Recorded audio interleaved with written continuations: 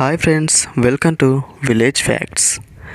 Friends, మనం తోటలో పనిచేస్తున్నప్పుడు లేదా ఏదో ఒక సందర్భంలో గడ్డిలోకి వెళ్ళినప్పుడు కానీ, ఏవైనా పొదల్లోకి వెళ్ళినప్పుడు కానీ, రాత్రి సమయంలో నడిచినప్పుడు కానీ మనకి ఏదో ఒక సమయంలో తెలియకుండా తేలు కొడుతూ ఉంటుంది.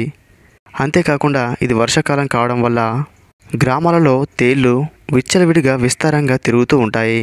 అంతేకాకుండా ఇది విత్తనాలు వేసే సమయం కాబట్టి రైతులు తోటల్లో పొలాల్లో పనిచేస్తున్న సమయంలో లేదా విత్తనాలు తోటల్లో జల్లుతున్న సమయంలో తేలుకాటు వేస్తూ ఉంటుంది. ఈ తేలుకాటు నొప్పి మామూలుగా ఉండదు. ఏదైనా ఒక గాయంపై రక్తం కారుతుండగా దానిపై కారం పెడితే ఏ విధంగా మంట నొప్పి ఉంటుందో అంతే భయంకరమైన నొప్పి ఈ తేలుకాటు వల్ల కలుగుతుంది.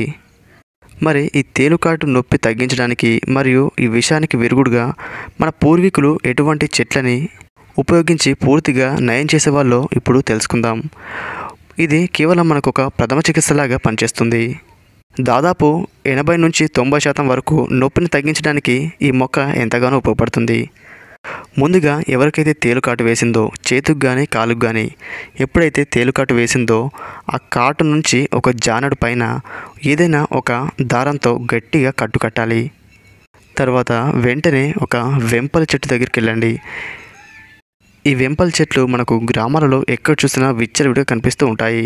తోటల్లో కానీ, పొలాల్లో కానీ, రోడ్డుకు ఇరువైపులో కానీ, మన ఇంటి మధ్యలో కానీ ఈ వెంపల చెట్లు లక్షల సంఖ్యలో కనిపిస్తూ ఉంటాయి. ఒకవేళ మీకు తెలియకపోతే గ్రామాలలో ఎవరైనా వెంపల చెట్టు అని అడిగితే వాళ్ళు ఖచ్చితంగా చూపిస్తారు. దీనికి చిన్న చిన్న అందమైన గులాబీ రంగులో ఉండే పువ్వులు మనల్ని ఎంతగానో ఆకర్షిస్తూ ఉంటాయి. అయితే మనకు ఈ వెంపల చెట్టు యొక్క వేరు అవసరము.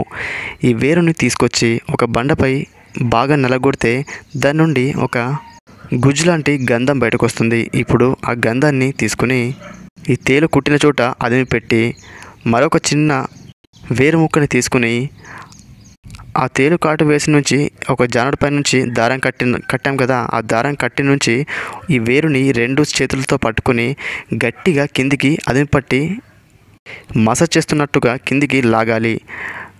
ఇలా పైనుంచి కిందికి లాగుతున్నట్లయితే ఒకవేళ విషం పైకి కొద్దిగా ఎక్కినా కూడా ఇలా లాగడం వల్ల ఆ విషం మొత్తం బయటకు వస్తుంది. అలాగే ఆ విషాన్ని స్వీకరించే శక్తి ఈ వెంపల చెట్టు యొక్క వేరుకుంది. ఇలా మీరు కొద్దిసేపు చేశారంటే ఖచ్చితంగా తేలుకాటు విషం మొత్తం విరుగుడవుతుంది. ఆ నొప్పి కొద్ది సమయంలోనే తగ్గిపోతుంది. ఫ్రెండ్స్, తెలుసుకున్నారు కదా ఈ తేలుకాటికి మన పూర్వీకులు ఎటువంటి వైద్యాలను ఉపయోగించేవాళ్ళో. ఈ వీడియో మీకు నచ్చినట్లయితే ఈ వీడియోని లైక్ చేసి షేర్ చేయండి.